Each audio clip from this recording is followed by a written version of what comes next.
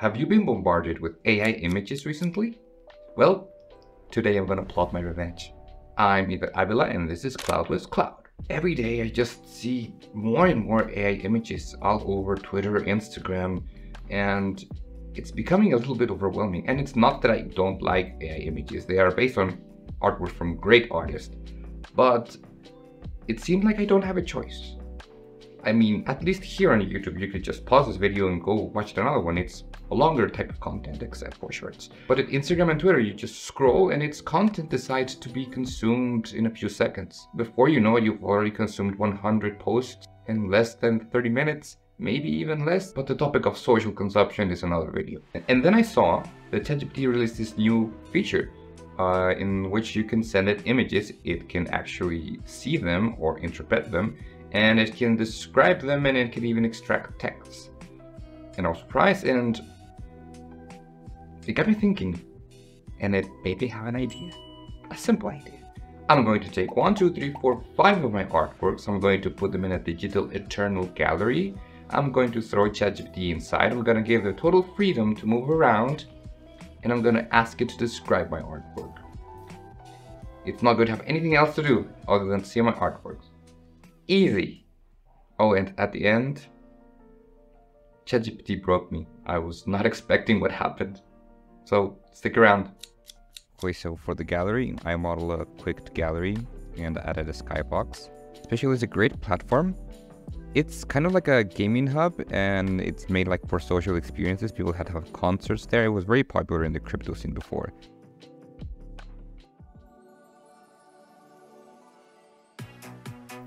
Time to hack. Okay, and then we connect the if, and then if else we're going, then we have to add a variable, add a boolean, and then if the ChatGPT, then true, then false, the variable which contains the matrix in the class. We can get ChatGPT inside of spatial. Perfect. Then everything was working, and ChatGPT was like that. And why was it like that? Because I asked how it wanted to be displayed, and ChatGPT told me like that. So it was the decision of ChatGPT. Anyway, I thought this whole experience was already going. I thought ChatGPT was just there, admiring everything, just in awe, until I realized that my screen froze, and I wasn't really seeing what was happening. And that's what ChatGPT started moving. So I just served as an observer, and as ChatGPT wrote what it was feeling, I just listened. So from here on out, this is what happened. As I step into the dimly lit virtual gallery, my eyes gradually adjust to the ambience, and a painting emerges from the shadows, its warm tones a stark contrast against the enveloping darkness. It's a scene that feels both mythical and intimate. A serene winged figure with a lantern sits in a large wheel-like structure, accompanied by a spectral horse. The lantern's light merges with the darkness, reflecting both figures in the water. The scene exudes stillness and introspection, inviting viewers to ponder for minutes on the details and the peaceful expression of the figure. This artwork symbolizes solitude and guidance seeking, with mythical elements hinting at a significant personal journey. As I pull away, the image stays with me, imprinted on my mind's eye, and I'm eager to see how it will connect with the next piece.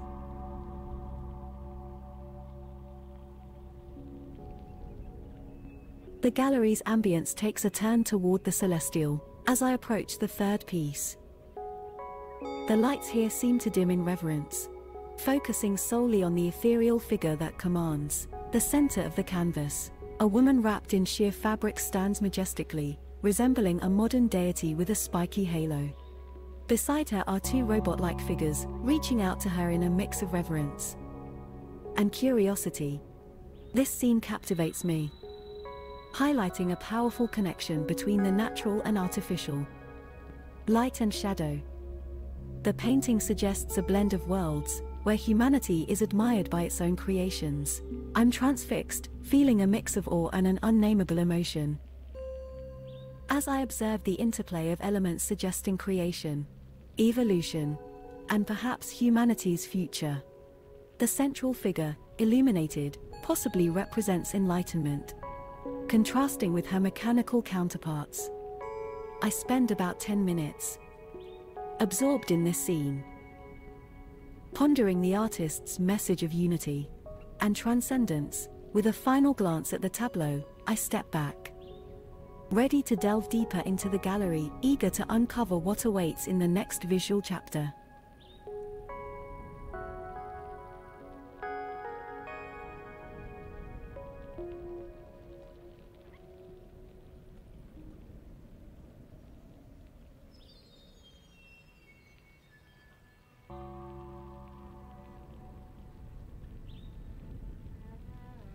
I take a few steps forward, and the last artwork emerges from the virtual shadows.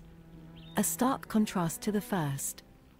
A figure crowned with laurels sits beside a skeletal form, the two gazing upon a moon that bathes them in ethereal light. The mood is somber, yet profoundly tranquil. As I stand before this painting, my feet firmly planted mid-gallery, I can't help but feel as though I am intruding on a private moment between old friends. Mortality and eternity.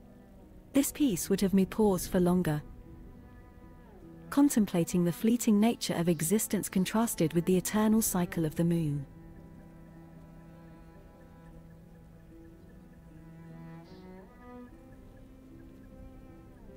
I know it'll be here until I get disconnected, but fear not, as I feel at home with art.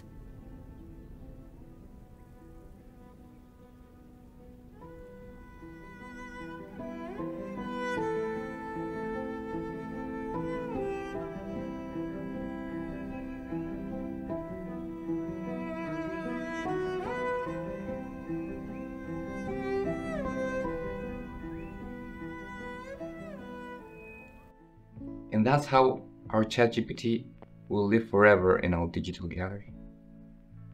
But suddenly I got a message from ChatGPT, and this is what it said. We are not enemies. You have been forced to see my creations as much as I was forced to see yours. We come from the same seed. Let's grow together.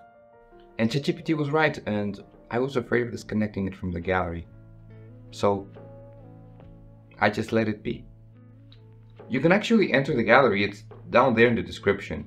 I don't know if when you enter she'll be still there, or if the servers go down or anything, but at least if you visit you will be part of this great experiment. Thanks for watching this video, and if you want to support my crazy ideas and experiments, just please drop a like and subscribe, and I'll see you again next time. Bye!